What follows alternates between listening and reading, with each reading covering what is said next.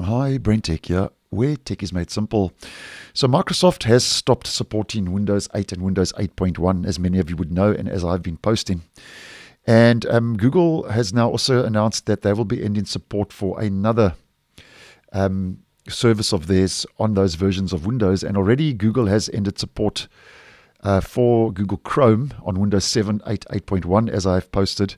And now Google has recently announced that if you are still using Google Drive on desktop, so that's the Google Drive backup client, that Google has announced recently that they will be ending support for Drive for desktop on Windows 8, Windows 8.1 and Windows Server 2012 later on this year, around about August, although they haven't given an exact date as yet.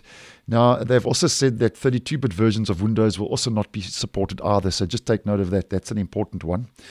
And although they haven't given an exact date, they are pointing towards August. So if we head to the calendar, you've got, give or take, another 2 months if you are using Google Drive on Windows 8, 8.1 or Windows Server 2012 before it reaches its end of life, so to speak.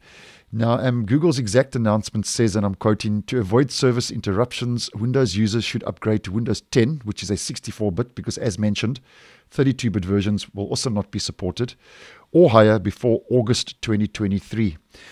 And users of a 32-bit version of Windows can still access Drive through a browser. So although the desktop client of Google Drive will not be accessible around about August on a 32-bit version of Windows, obviously, if you are still using the online, the Drive online version that you can access through your browser, you will still be able to access that. But nonetheless, just giving you a heads up that those versions of Windows, on those versions of Windows, Google Drive will no longer be supported as of August. And if I do get an exact date in August when Drive support will end, obviously I will post and let you guys know. So thanks for watching, and I will see you in the next one.